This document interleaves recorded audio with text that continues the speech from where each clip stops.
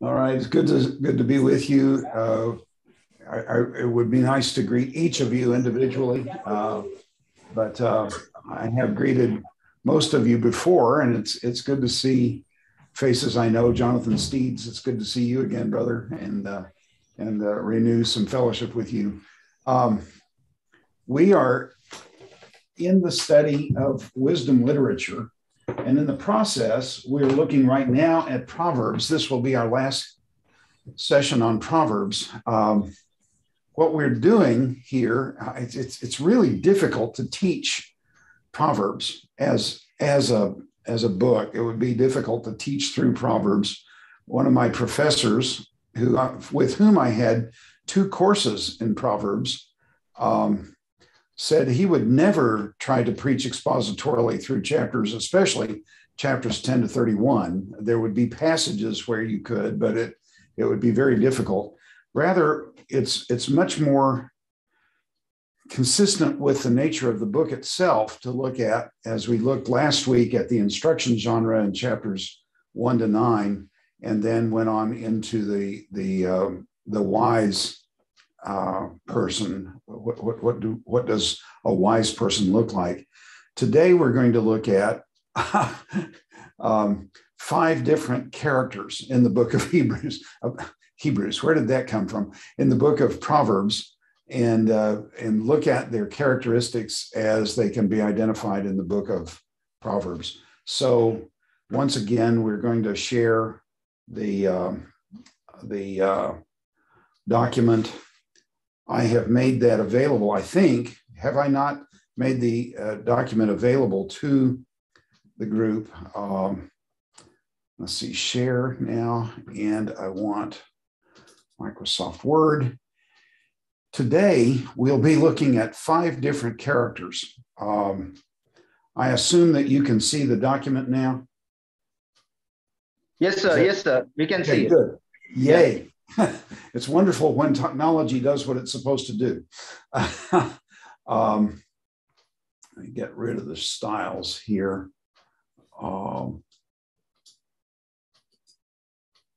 Wait.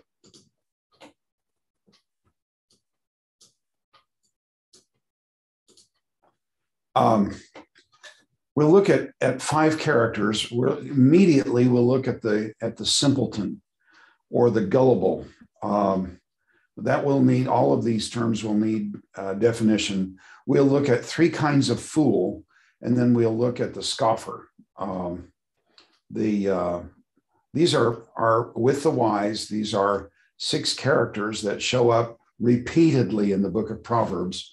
And once you begin to understand their character, you can understand what Proverbs is saying about them. So just to read the paragraph that's at the top of the screen there, the second moral category, and these are moral categories, they're not intellectual categories. That's an important addition to make to what we will say. The second moral category in the book of Proverbs is the category of simplicity.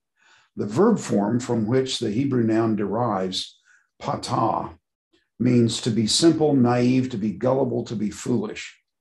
And in that regard, you might consider Samson as the original gullible man. We have a character in American culture named Jethro Bodine. Jethro Bodine was uneducated. He had no real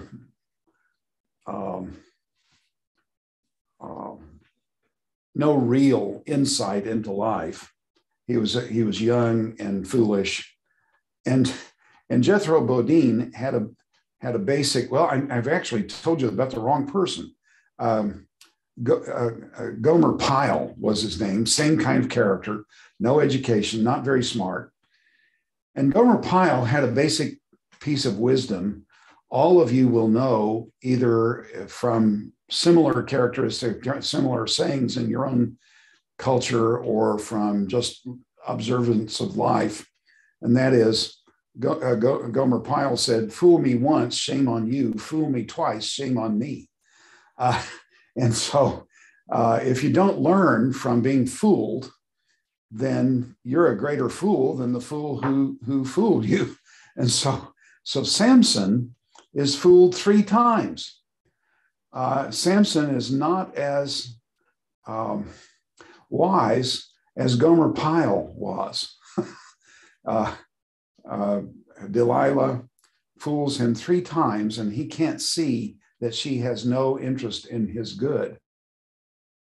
Original in quotation marks indicates that I'm not trying to press original to its absolute sense, but he is kind of the pattern of gullible people in the Bible.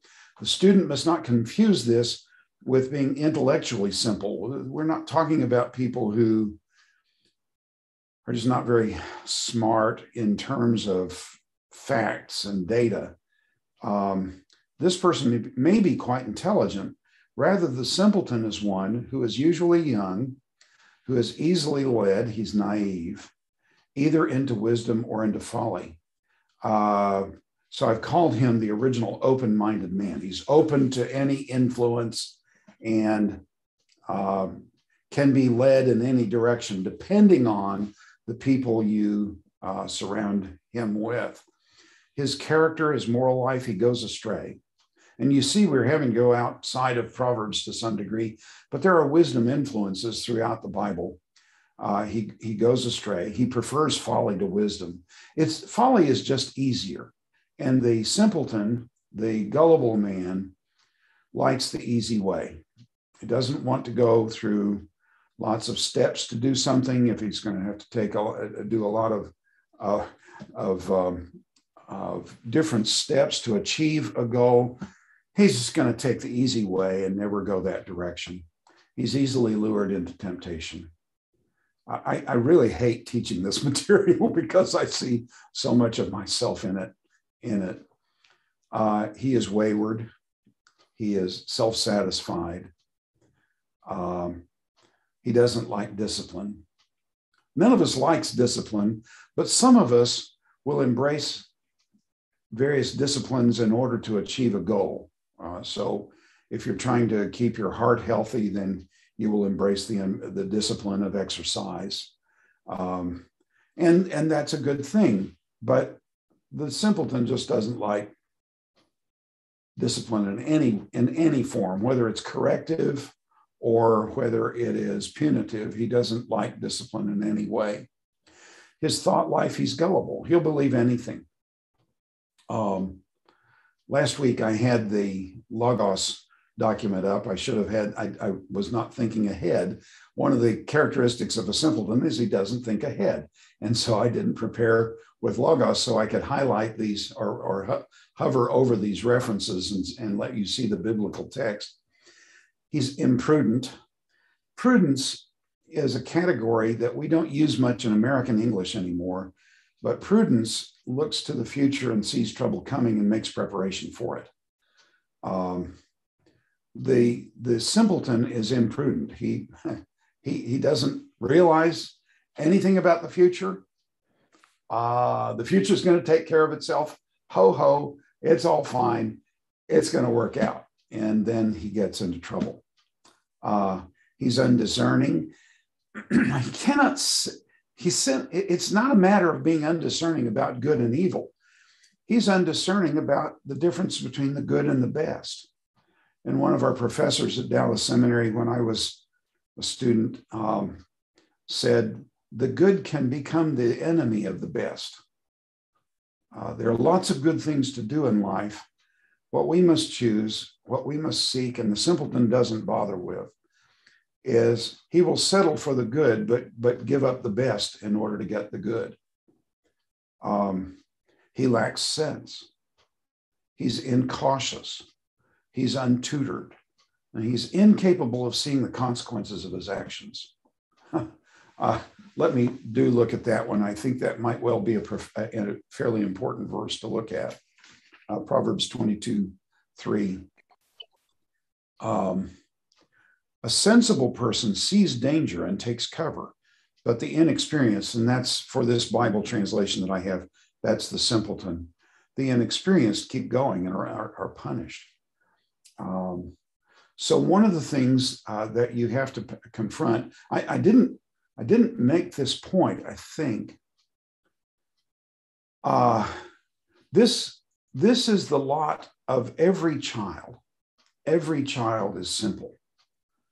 One of the functions of parenting is to take the simplicity out of the child and lead the child toward wisdom. And so one of the things I've got to do in training a child, take away their gullibility. Don't teach them not to believe everything everybody says. Teach them prudence. Start looking out for the future. So see the consequences of your actions and prepare. Choose actions that are going to give you consequences you're going to be satisfied with, not consequences that you will rue. He lacks sense, so we must teach him sense. He's incautious.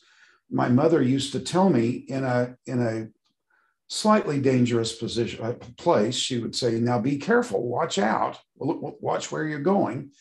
But she didn't tell me what to watch for. And so I remained incautious in many kinds of circumstances. I had to learn where to be cautious and where not to be cautious. Though my mother was trying to make me cautious, she didn't tell me, okay, now what am I to look out for, and what arrangements can I make to avoid this dangerous situation? And this is one of the things we must do with children. We must teach them where danger lies and how, with caution, they may avoid the danger. The consequences of this character, his waywardness, will murder him. And that's specifically the Hebrew word that's used for the outcome of his life. It will murder him. So if I leave this simpleton in his simplicity, if he lives long enough, he may not live long enough, so in his simplicity, he may get into trouble and be killed because of that. He will become a fool. If you don't surround the simpleton, who is easily guided, with wise people, the effect of that will be he will choose folly, because folly is always easier than wisdom. Wisdom asks people to delay gratification. And the simpleton doesn't like to delay gratification. He wants gratification now. And since folly is easier and more attractive, he will become a fool if he lives long enough. He will be constantly in trouble. There's no way for him to live but in trouble throughout his life. And he will never really understand why he is in that position. See, he will be constant. Well, we read that. The challenge to the naive is he must learn wisdom. Proverbs 8:5. Let's see, Proverbs. I can't make this Bible turn.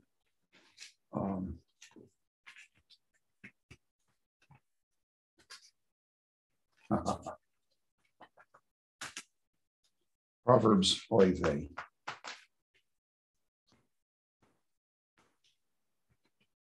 There it goes. Proverbs 8:5.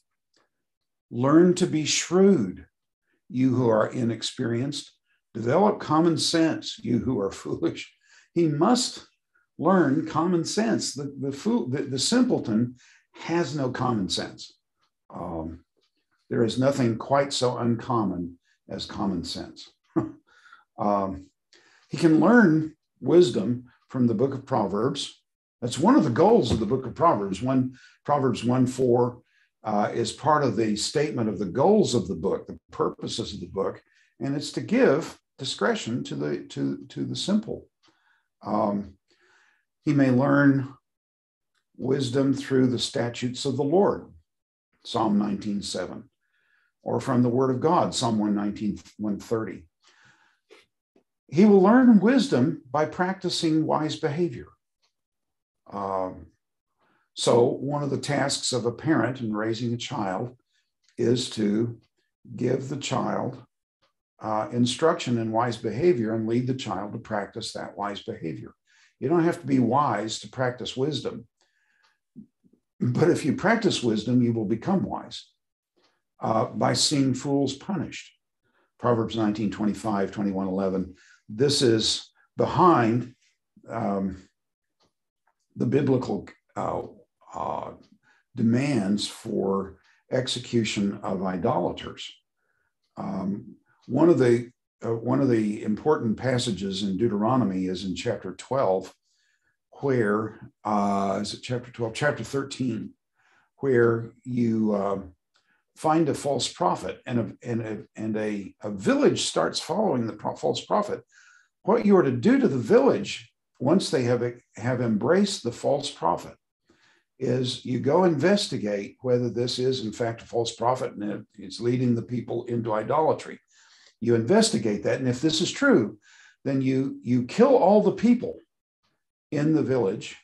You gather all their belongings into the city square and burn them, and you destroy the village, leaving it a ruin, so that all Israel will come to fear, to learn wisdom from this point of view, fearing the Lord.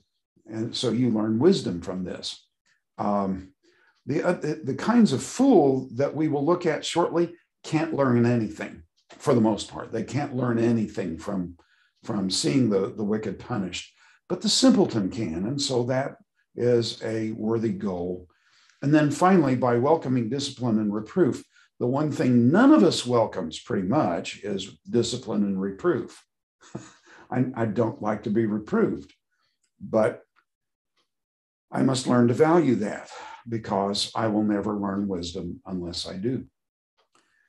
He must leave his folly, and that's the hardest thing for him to do. He will leave folly by seeing the scorner punished, Proverbs 19:25, and by abandoning his simple-minded ways. But he has to see the value of wisdom. Part of what's going on in the opening 9 chapters of Proverbs is its instruction, what Bruce Waltke called primary education in wisdom. It's instruction for the simpleton about the value of wisdom and the road to wisdom. And so a new convert to Christianity, a child in a family, will need guidance like Proverbs gives for leaving their simplicity and moving into wisdom.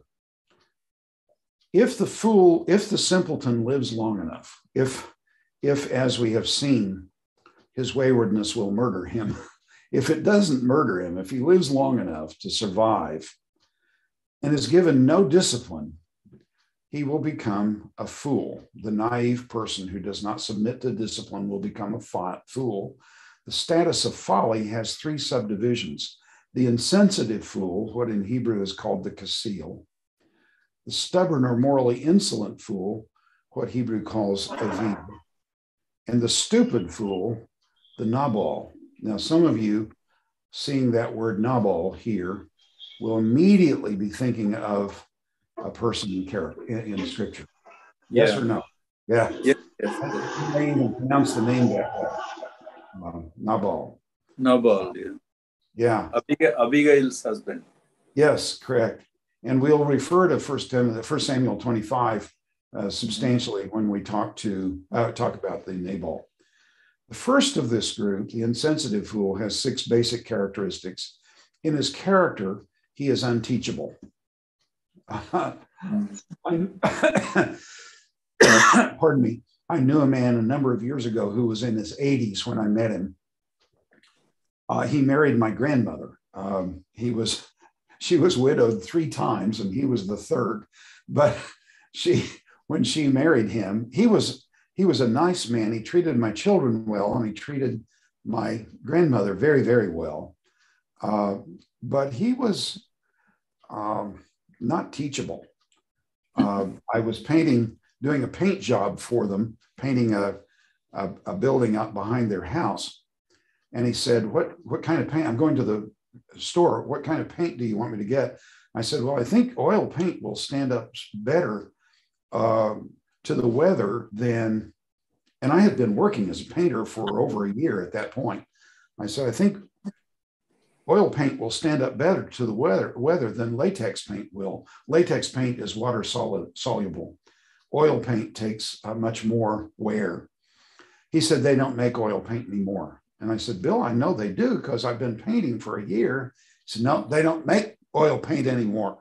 I said, Bill, I know they do. I'm a painter. Listen to me. They make oil paint. No, they don't make oil paint. It has lead in it. And children will eat the paint chips and they'll get lead poisoning and they'll die. Okay, get whatever you want. You know, he knew better because he was 80 than I did, who was a painter. He was unteachable. And this is the kind of thing that you run into. How many times a day do you run into this kind of situation? In his unteachability, he is complacent. He's perfectly happy with where he is and all the state of knowledge that he has. He has no heart for wisdom. He despises wisdom. When he runs into wisdom, he knows better than anybody else. And that wisdom is folly to him. And I was explaining to him something, you know, I was in the doctoral program at Dallas Seminary, and he was bringing up some point in the Bible, and I said, well, Bill, it really goes this direction. Well, you just know everything, you know, because he did know everything. He was in his 80s. He can't concentrate on wisdom. I just can't follow the argument here. Is his argument? He relies on his own understanding. He hates knowledge. Anybody who knows more than he does, he tries to undermine. He is unable to learn from experience.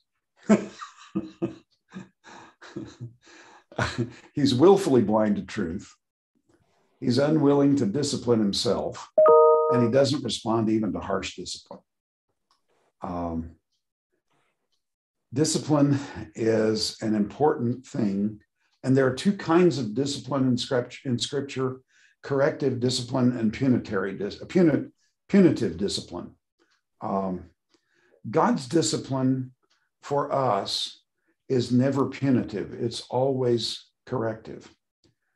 The difference between punitive discipline and corrective discipline. Does India have any capital punishment, crimes that merit capital punishment? Yes. Okay. I assume treason would be one. Is that true? Please repeat, brother. Treason. I assume treason would be one crime that capital punishment. Oh, I can't define that, but some other things. Yeah, you know, when you if one of your soldiers gave state secrets to the Pakistani army. Oh yeah, yes. Yeah. Okay. Yeah. When I hear about capital punishment given to the murderer or a rapist. Okay. All right. We have similar standards here in our country. When I carry out capital punishment, I don't care whether the condemned has repented from his crime or not, whether he learns anything, whether he gains wisdom from the penalty or not. That's irrelevant. We're going to put the man to death, and I don't care whether he repents of his crime. Corrective discipline only is concerned with the issue of change in the evildoer. So with your children, you don't punish them because they were bad. You bring discipline into their life so that they will grow beyond their folly. And that's the problem with this insensitive fool. The Casil can't learn from discipline. It's just not an option. The simpleton can, but the Casil can't.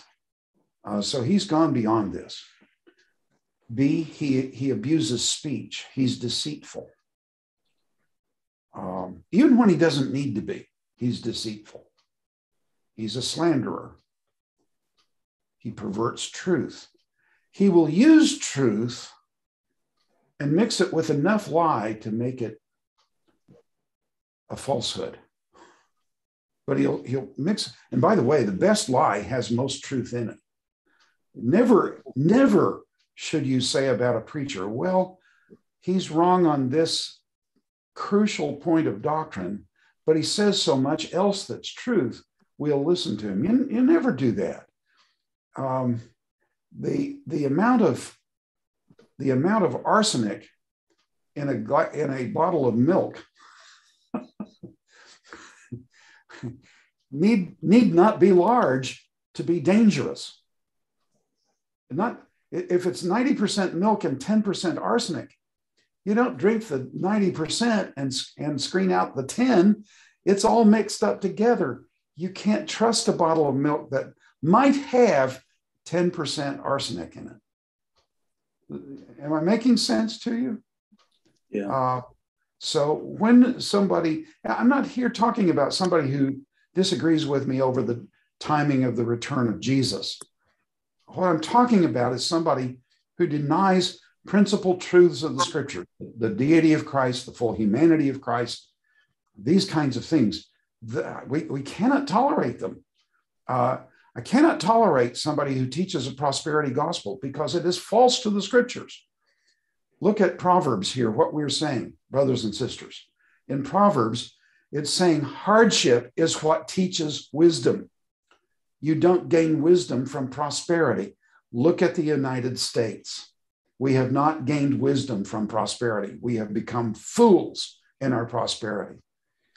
So the issue is that you can't simply say, well, he says so much that's good, I want to follow him, even though this other stuff, I don't, boy, it's just wrong. But this I want to follow. No, if he's willfully blind to the truth, if he hates knowledge, if he is deceitful, as we've said, if he is deceitful, here it is. If he's deceitful and perverts the truth, he's using the truth to sustain a lie. That's a conceal. You can't tolerate such a person. He demonstrates his folly by his speech. We have a saying here in America that depends entirely upon understanding a pun. Let's make like a tree and leaf. A tree leaves out in spring. Okay. Yes. All right. In America, we have spring and summer and fall and winter. So a tree leaves out in spring. So we're going to make like a tree and leaf. There's another cultural character, Biff, from a movie from the 1980s. He said, let's make like a tree and get out of here. He was so lame in his understanding. He couldn't even understand what make like a tree and leaf meant. He just simply violated the whole point of the saying because he demonstrates his folly by his speech. He's inept. He's dangerous, in fact, in his speech. Proverbs 26:9. He uses his speech to destroy people. He's dangerous in his speech.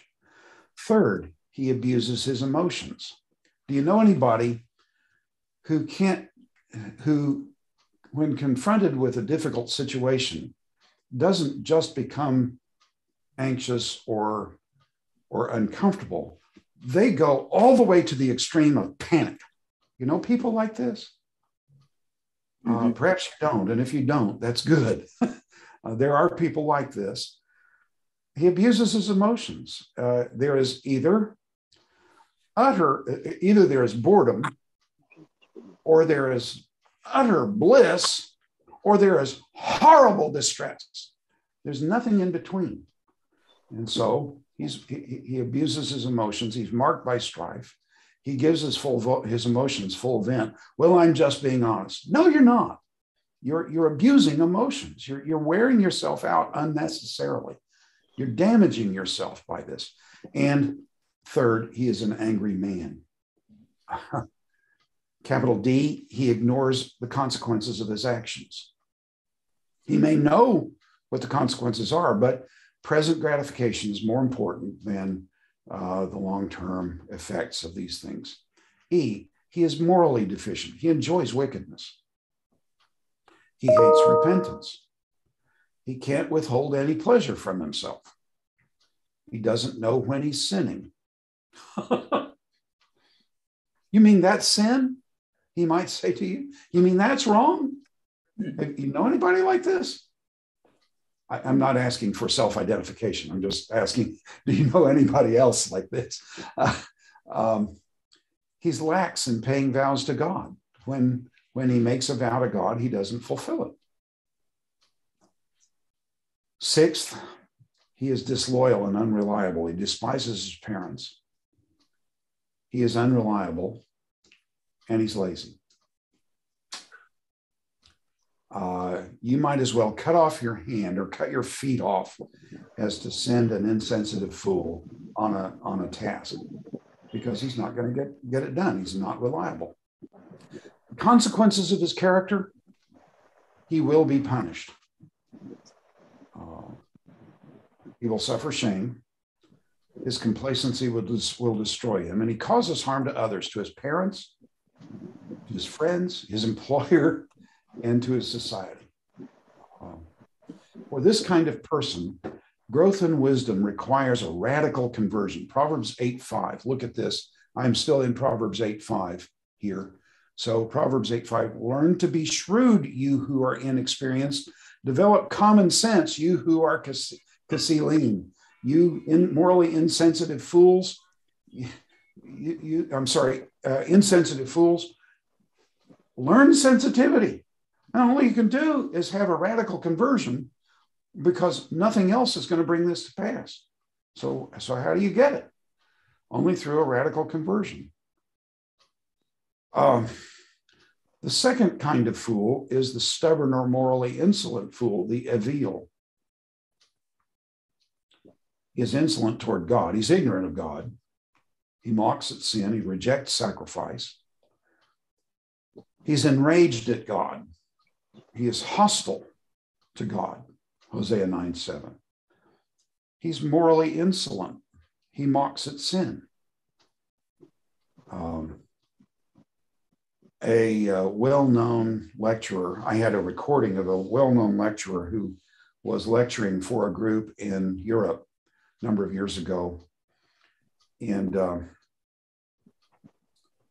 he was asking them, a lot of the folks in the group were from Eastern Europe, Poland and so on. And he asked, does the culture even talk about sin in your country anymore? And they said, no, they don't. He said, they said the only way they use the word sin is as a funny word.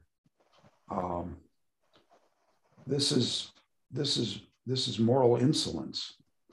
This is where the American culture is now. Do not aspire to be like America. And do not aspire to all the prosperity that America has. It has destroyed us. He mocks at sin. He rejects sacrifice. He's enraged. I'm sorry, I'm looking at the wrong list here. Mocks at sin. He's shrewd to do evil, but he's unskilled in doing good.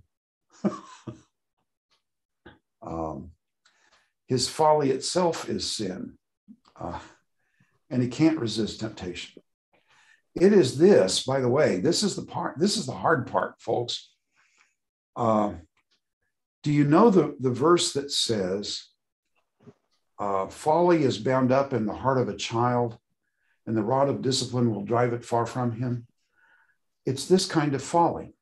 It's this Hebrew word here that I have in the notes, ivelet. A child is born morally insolent and must be taught morality. Children are not moral. Do you know the rules of the children's rules for toys? Do you? All that I can see is mine. No, sir. First rule is all that I can see is mine. Second rule, if I have 9 toys and you have 1, your 1 is mine. Third rule, if I want it, it's mine. And there are others. There are many others. Well, this is moral insolence, folks. This is just moral insolence. The reason you're laughing is because you have experienced this in the life of your own children. And if you can remember your childhood, you experienced it as a child yourself. So we know these things to be true. But this is moral insolence, and it's bound up in the heart of a child. And it's going to take hard work in the parent to teach the child to give up that moral insolence, to get away from the gullibility that is part of being a child, and to embrace wisdom. And the child is going to hate every step of it. My mother, I say, we talk about spanking in America. You talk about beating a child. My mother had a black belt in spanking. Thompson, you got it immediately. She used the black belt. She would have been a judo master, black belt in spanking, and she was very skilled at using it. She said, my dad told me, don't spank him enough to make him angry, spank him enough to make him sorry. I became one of the sorriest children you would ever meet. She would send me to my room after being spanked and tell me, don't come out of the room until you're sorry. And I'd come out and I said, Mother, I'm so sorry. You said, you're not sorry you did wrong. You're just sorry you got caught. Go back in your room. You're not sorry yet. So, but it's kind of like saying, to get to my house, go down a particular road, and when you come to the last stop sign, turn left. Well, now, how do you know when you get to the last stop sign? You never know when you're sorry enough. And that was part of my problem growing up, and part of my problem in my adult life. But this is the kind of thing, folks. You can't leave a child undisciplined. If you do, you are consigning that child to folly.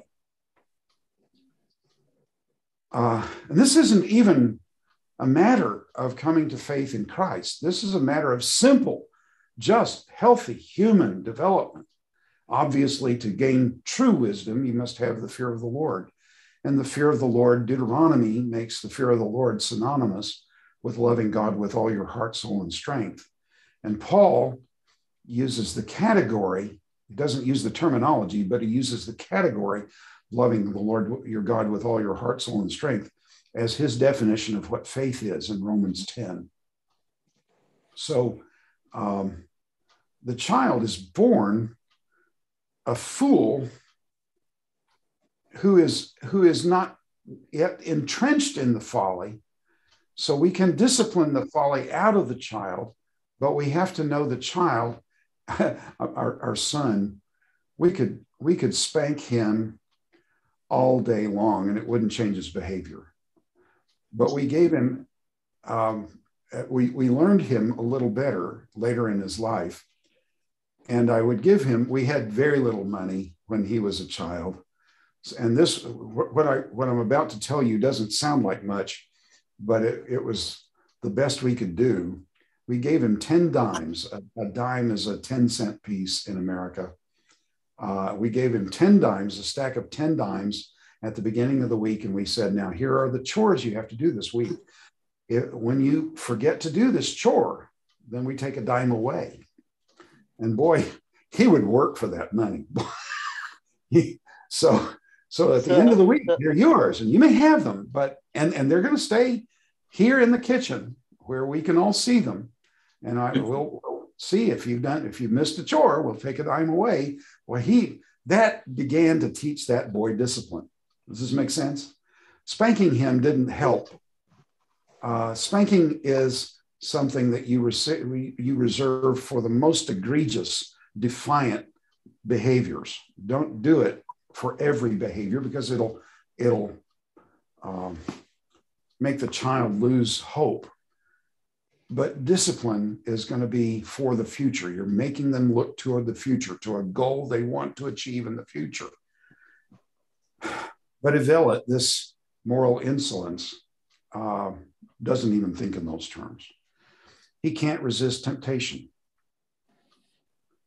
He's without understanding. I tease people and I say, I can endure anything but temptation and pain. Other than that, I can put up with it.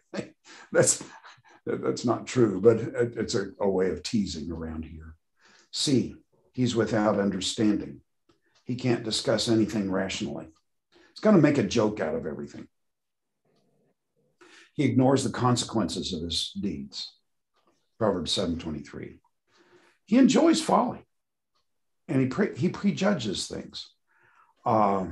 I've looked at this for 10 minutes, and I know what this is all about, and I've got it all figured out. And to disagree with me makes you stupid, and you're just stupid, and I'm not even going to listen to you. He prejudges things. He's a schemer. Always got some kind of plot working that's going to get him to whatever goal he has. And every time it works out, it fails. It succeeds often enough to keep him, or well enough to keep him in this. But he's a schemer. Jacob. Jacob. Yeah, exactly. He's deceitful. He's rebellious. He hot-headedly abuses speech. He's most easily known by the speech. All through the ancient Near East, there's a tradition of wisdom in Babylon, Assyria, in Egypt.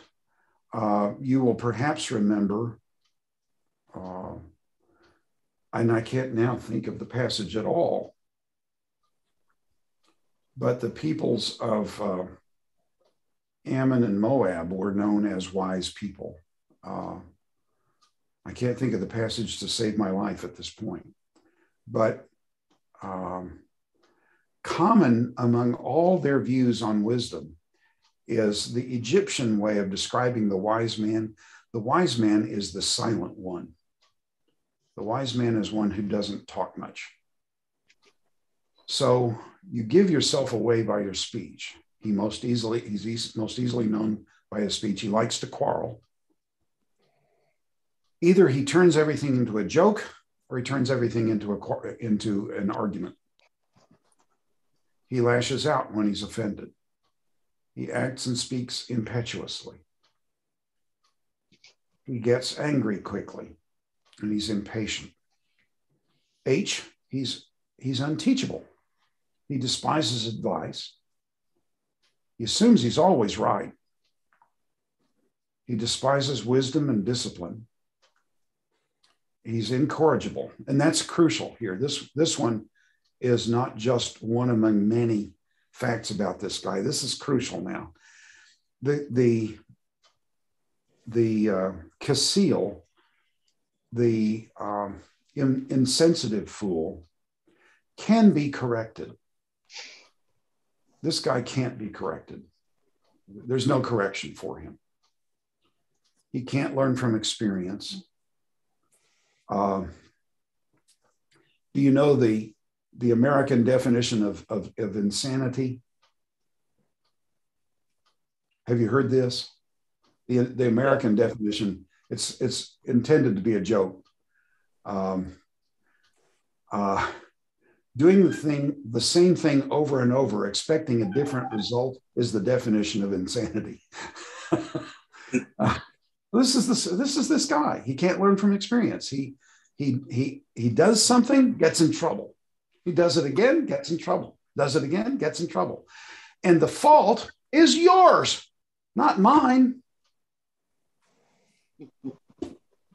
And he cannot obtain wisdom. Proverbs 24:7. This character is usually associated with youth. Proverbs 22:15 is the verse that I cited earlier.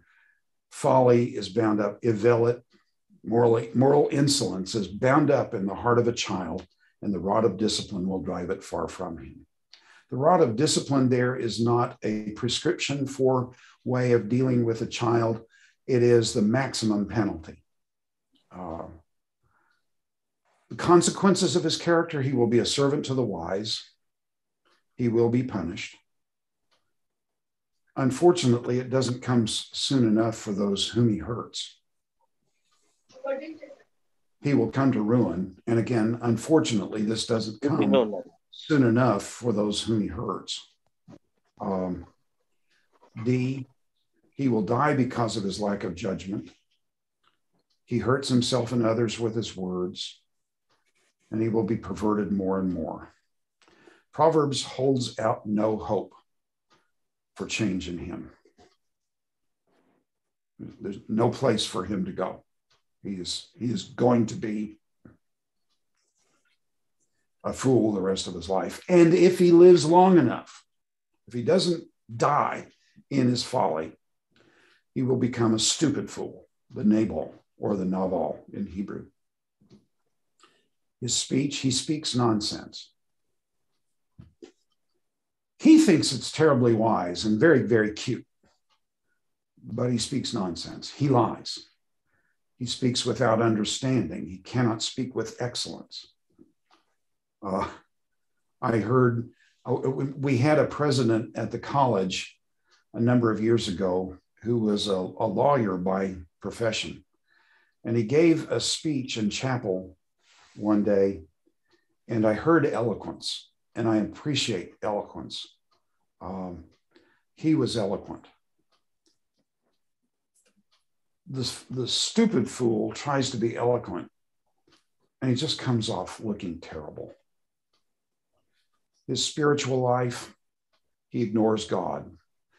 Brothers and sisters, there is no sin that is more serious than treating God as irrelevant. Look at Psalm 14. In fact, look at Psalm 10. That actually ought to be in that passage. Psalm 10.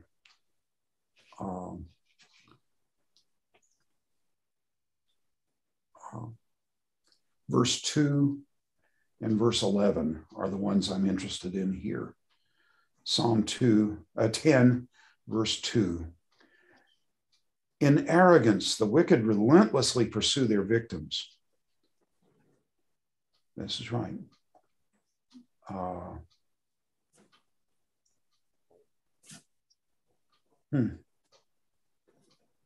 Oh, it's verse 4. Psalm 10, verse 4. In all his scheming, this is the CSB. Another way of reading this is, in all his thought, the wicked person arrogantly thinks there is no accountability since there's no God. The CSB has overinterpreted this too much here, and this is not a psalm I worked on. I did work on Psalms 52 to 101 in the Christian Standard Bible, but this one I don't think is handled well. But NKJV is different, brother. Yeah, it is. NKJV doesn't talk about that. In all his thoughts, there is, now I can't even quote it. Let me grab another translation and look at it. Proverbs, Psalm 10, 4. In the pride of his countenance, the wicked say, God will not seek it out. All his thoughts are, there is no God. Now, I want you to understand that this is a much better translation here of that verse. I want you to understand this is not someone denying the existence of God. Verse 11 will make that clear. They think in their heart, God has forgotten, he has hidden his face, he will never see it. I can get away with anything because God doesn't pay attention. God's not relevant to life. And there is no sin more wicked than treating God as if he's irrelevant to life. None of the sins that we preach against is as wicked as that. Are you with me on this? The God who keeps your brain working so that you will remember to breathe and your heart will beat. Yes. Cannot be irrelevant. So to treat him as irrelevant is the most wicked thing that anybody can do. And you will perhaps deal with the lost and they will say, well, I'm not an enemy of God. I'm not a sinner. I don't do anything bad. And you will say, well, how often do you relate what you're doing to the living God, the Father of our Lord Jesus Christ? And you say, well, I never even think about him. Well, what's more wicked than that? That's the most wicked thing one can do, to ignore God. And it's an indication of morally, how do we describe that? The Nabal, the stupid fool. So most of the people we meet on a day-to-day basis are stupid fools. He refuses to worship God. He denies God. He curses God, speaks error against the Lord. And you, for number 6, you'd go back to the morality of the man. 7th, he practices idolatry. And there are Christian idolaters because there are people who think God is other than he actually is. When I treat God other than he, as being other than he actually is, I am in effect an idolater. So he practices idolatry, claims God's leading for his folly. He transgresses Torah. 2 Samuel 13, 12, and 13, Judges 20:10. He doesn't trust God. His morality, he inclines toward wickedness. He practices ungodliness. He withholds help from the needy. He does not practice what's good. I don't know in India, I can't sort out in my mind how to do what you do regularly in India. And I've seen you do it on many occasions. The poor are everywhere, and the destitute are everywhere. And you carry coins around to give to them. How I don't know how you do that and do all the other things that you do. I commend you for it. Once you give to a mission organization in the United States, you start getting mailings from every other mission organization. They share their mailing lists, and I can't support every mission. What do I do? And how do I deal with this? I commend you. Do you ever feel, what's the word I want? Conflicted by saying, I just can't give? I'm impressed with you. It is a mark of the work of God in your lives that you are doing these things. We don't confront poverty in the way you do in America, but the Nabal, the stupid fool, withholds help from the needy. He does not practice what's good. He's corrupt. He breaks covenant by adultery, by ignoring the claims of chesed, loyalty, love. That's a concept you need to have some background on, and I can't take time to deal with that in this study. He seeks only his own pleasure. He cannot subordinate his pleasure to the demands of righteousness, and he seeks luxury. Capital D, his social relations. He ignores social convention. Bob Long Sukumar, Bob Long and I hurt Dr. Spurgeon badly one evening. We were going to dinner and we invited him to go with us. And he said, no, I'm going to stay here. I need to do something here. So we asked him again, well, come on, why don't you go with us? He said, no, I'll stay here. So we went to dinner and came back and found out that he was hurt because we didn't ask him the third time. Because if we had really wanted him to go, we would have asked him 3 times. And we didn't know that. That was a matter of that wasn't ignoring social convention. It was simply not being aware of what he expected. And so we hurt him badly. And he is a man whom we never would want to hurt. We want to honor him in every way, but we ended up hurting him utterly against our will But the stupid fool knows social conventions and ignores them completely. He's worthless. I don't want to say that about anybody, but the scripture does. 1 Samuel 25:25. This is what Abigail says about her husband Nabal. He's untrustworthy. He withholds help from the needy. And again, 1 Samuel 25 is in view here. He's unwilling to acknowledge a benefit.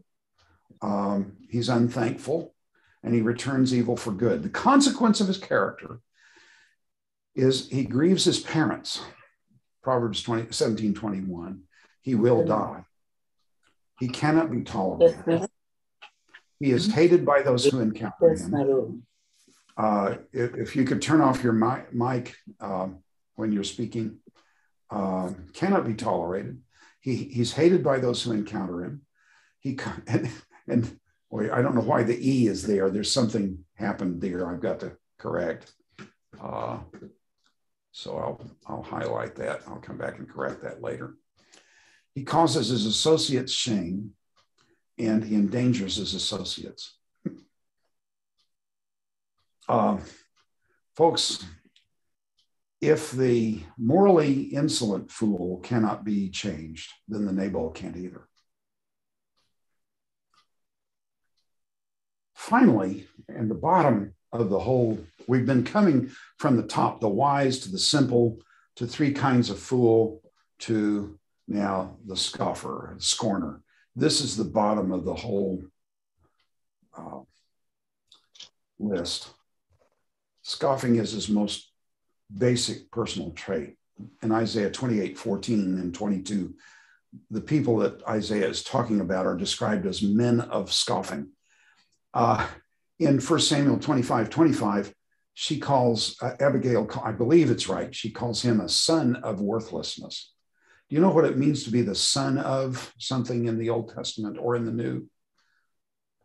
Barnabas is the son of comfort. Do you remember this? Yeah. Do you know what it means to be the son of something? Is equal. Pardon? Not physical at all. To be the son of comfort for Barnabas meant that he is marked by the trait of comforting most uniquely. He is simply, that's him.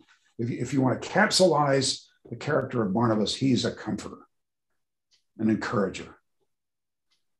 To call the sons of Eli sons of worthlessness, Anshe Belial, means that there is no value in them. They have abandoned everything that's valuable in life. They are worthless. He loves scoffing. So this guy, they are sons of the tongue in Isaiah 28:14 and 22. But that's what a Nabal, a Lates is. He is a son of a tongue. He loves scoffing. He's classed with the ruthless and the wicked. Scoffing is the opposite of humility. It is proud and haughty. He is filled with overweening pride, does not listen to rebuke. He hates reproof. He curses anyone who would discipline him. He's contentious and full of shamefulness. He despises God's word through his ambassador, the prophet. He inflames others with his unrestrained wrath, and he can't find wisdom. Consequences of his character, he is the ultimate loser from his way of life. Continued mocking brings increased punishment. Isaiah 28:22. He will perish in the day of the Lord, and he is an abomination to all mankind. There is no instruction for the stupid fool. I'm sorry, for the stupid fool. There is only instruction about them. The scoffer. Shun scoffers. Avoid rebuking scoffers. You won't gain anything by it. You'll get in trouble.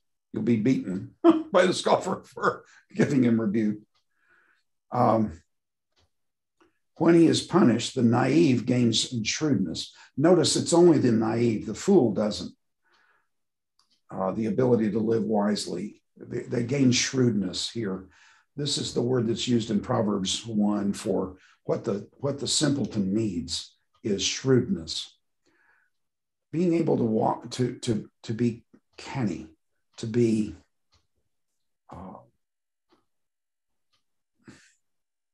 discerning, and know how to conduct yourself in a given situation. You must drive them out. And I'm sorry, drive out a scoffer. This should be here. Don't know how that got on that other line there. Now, these are the major characters of the book of Proverbs. And you could multiply references on this.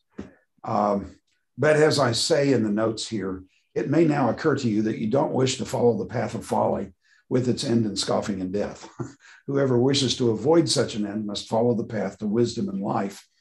But Job asked in Job 28:28, where can wisdom be found? So to find wisdom, one must follow the proper course, for only the divinely ordained pathway can wisdom be found. It is of first importance that those who seek wisdom be convinced of its value. They will be willing to pay the price to get it. So the benefits of finding wisdom, it's blessings to the wise. You get the Lord's favor, life, peace, happiness, security, wealth, honor, power, healing, hope for the future, brings the knowledge of God, and opens up the world for understanding. It brings blessing for others. It not only has benefits for you. Let me say this about these categories here. I just talked badly about the prosperity gospel, and then now I have wealth here and power. Yes? So what is this talking about? It's under the Mosaic covenant. The book of Proverbs is written under the Mosaic covenant, which promises these things to people who pursue the Lord. And you see David, and you see Solomon, and you see Hezekiah and others who pursued wisdom and gained these kinds of things. But this is not what the New Testament promises. I'm talking to you now about the Old Testament way to wisdom. It brings blessings for others. It makes others wise, brings a stable home life, edifies others, and it protects others.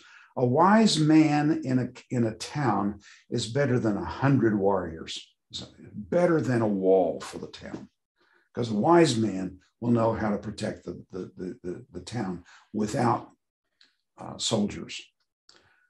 The value of wisdom, it is of supreme value. It is worth all a person has. It is more precious than gold, silver, and pearls, coral, crystal, onyx, and sapphires. To gain wisdom is better than to gain all that. Gold can be stolen, wisdom cannot.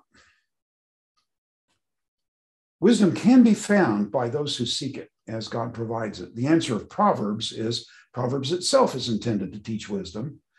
It's also given by God. This is the point in Proverbs 2:6 that we looked at last week or 2 weeks ago.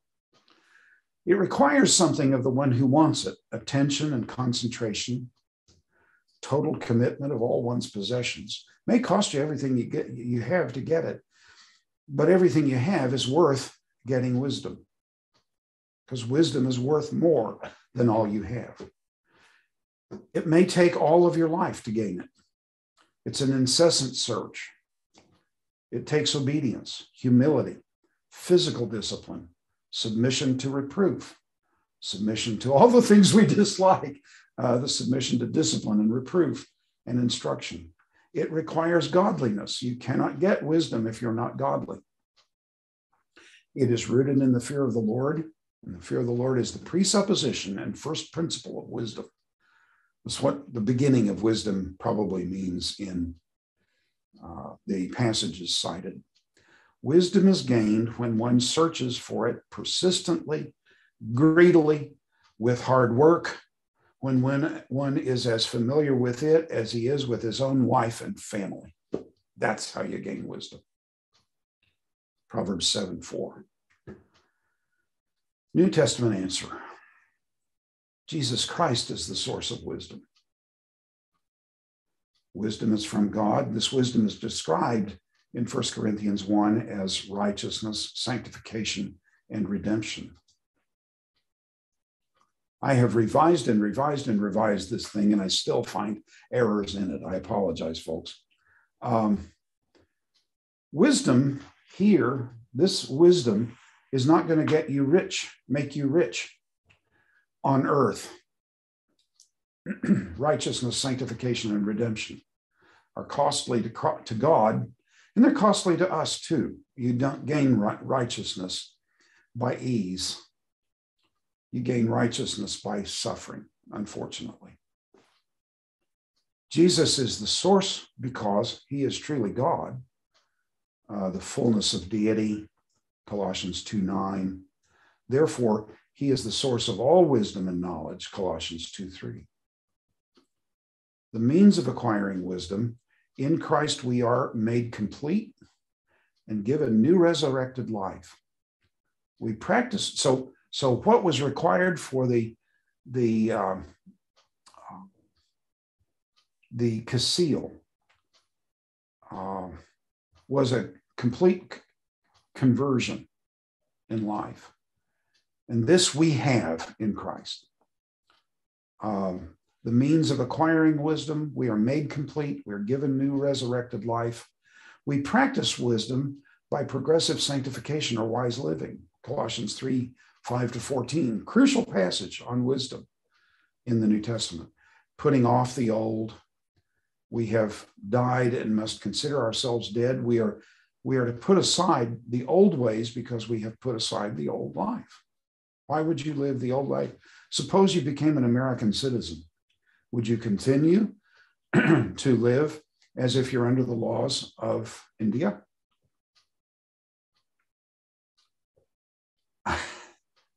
That wouldn't make any sense, would it? If I were to become a citizen of India, they would not let me. I'm not Hindu. But if I were to become a citizen of India and try to live like an American, then I would get in all kinds of trouble. Yes? You've seen Americans, you know what we do. And you tolerate us because you know we're brothers. But I just can't live that way anymore. I'm not a member I'm not a citizen of the United States anymore. I'm a citizen of India. I've got to live as an Indian lives. This means, so we putting on also, not only putting off, but putting on the new, Colossians 3:10-14. We have put on the new man. We must put on its new ways. The application here, then, there are similarities in Old Testament and New Testament wisdom.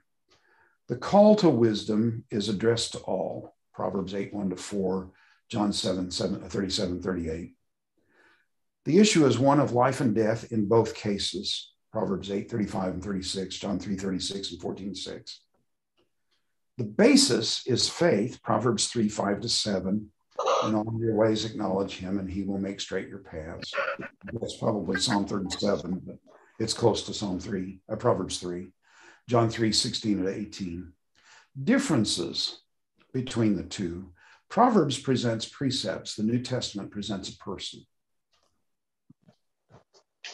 Proverbs gives particulars. The New Testament, the pattern and the power.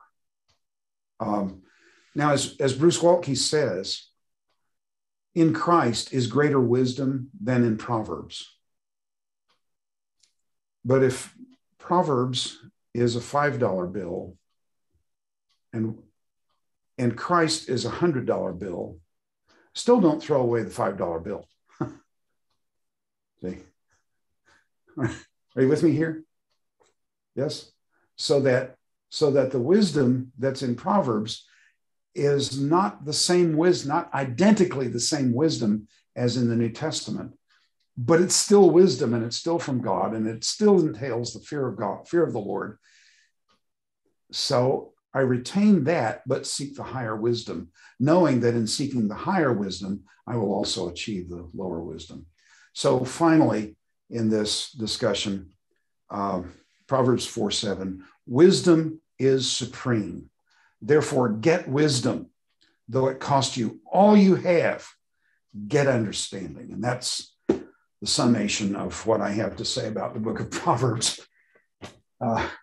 This is we'll move, and I don't remember. Have I said what we will go to next week? In the past, did we give an order? I'd like to go to Ecclesiastes. Say again. Yes. I did. What did I say?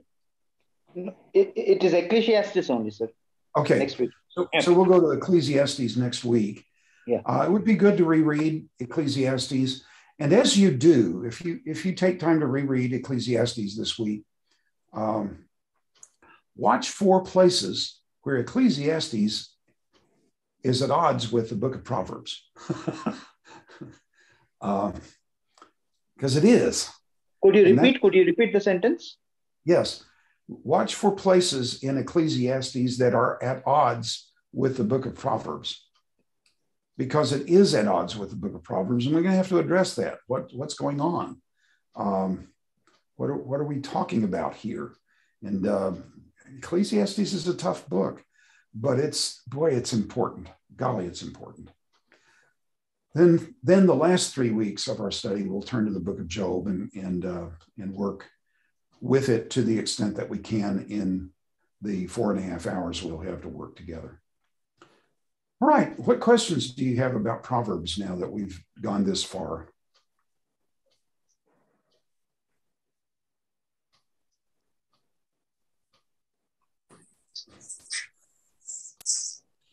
One question, Dr. Allman. Yes, sir. When we were discussing about the folly of the children, it's not only in children we find summarized in ourselves and in your elderly person self. That's true. Isn't true. It? That's why I dislike teaching this material. Some of the things we are talking about children, we carry until now sometimes. At least in my life, I find. I don't That's know. right. That's right. Okay. Thank you. There's a story that's told. I may have used this in the past. I apologize for repetition, but the story is told about a school who's trying to hire a teacher. And they have 2 candidates, one who has 1 year of teaching experience and one who has 20 years. Did I use this before? We didn't hear. And they decided to hire the teacher who had only 1 year of experience. Mm-hmm. And the teacher with 20 years of teaching background came in to the principal and said, "What is wrong with you? You hire this young thing right out of college, has only 1 year of experience, and I've been teaching for 20 years. I have all this experience behind me." And the principal said, "Well, you have to understand, the other teacher has only 1 year of experience.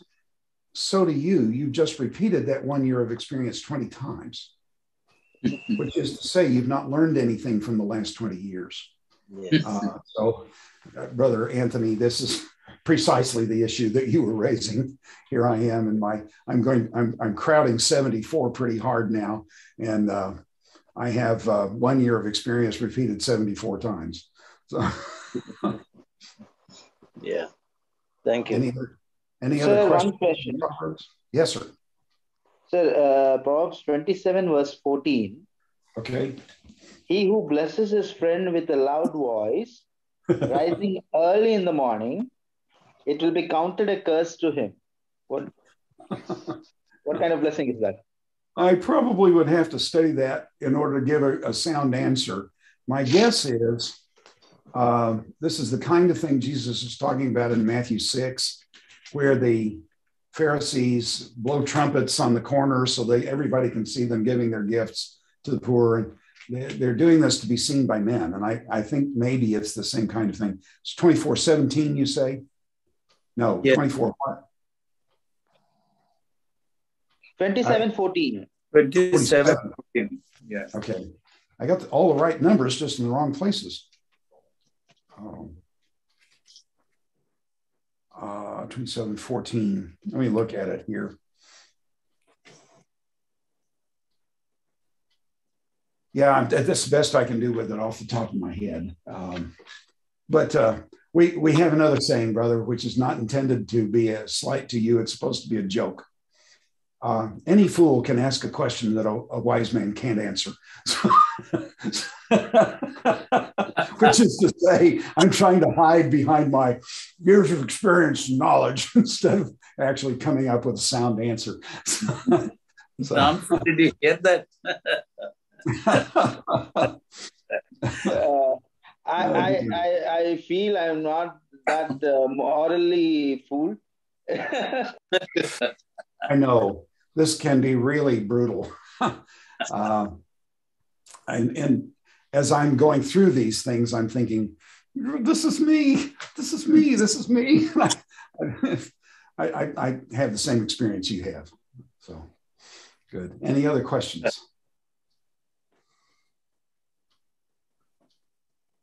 Well, is Brother Timothy still on the Yes, Dr. Allman. Yes, right. Dr. Allman. Well, I'll turn it over to you if there are no more questions.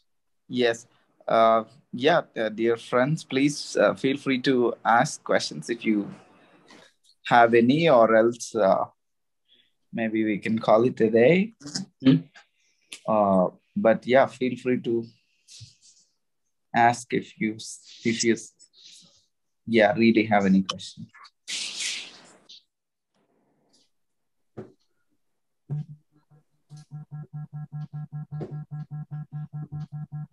I never did quit sharing that document, did I?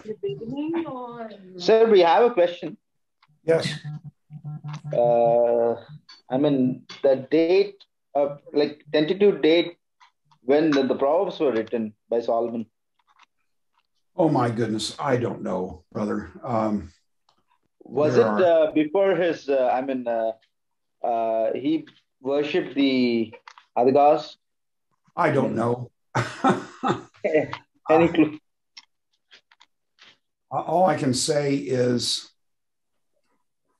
I don't have any information by which to make a decision. Wow. I can't figure out how to quit sharing this document. I can't get back to the whole screen. Yeah. Zoom. Can the host do it? Can the host stop? Perhaps. Okay. Yeah, maybe. Yeah, in the meanwhile, we'll see. If there are any other questions, we can take. Otherwise, we'll sign off. Here I'm out. Okay. Yes. Yeah. Okay, then. Thank you, Dr. Allman, once again for the evening. And maybe I'll ask Sukumar uncle to close this in prayer, and then we'll disperse. Father God, we thank you, Lord, for this valuable time that we could spend with Dr. Allman. Thank you, Lord, for the way he labored so much to prepare this lesson and teach us, Father. Help us to reread the material and learn more things so that, Lord, we'll be able to grow into the likeness of our Lord Jesus Christ and be useful for his ministry. Thank you for everything that you are doing through him. And we thank you for Timothy, who is taking all the pains to arrange everything, Father. We commit all the participants into your hands. May we all, with oneness of spirit, lead and work for you. In Jesus' name we pray. Amen.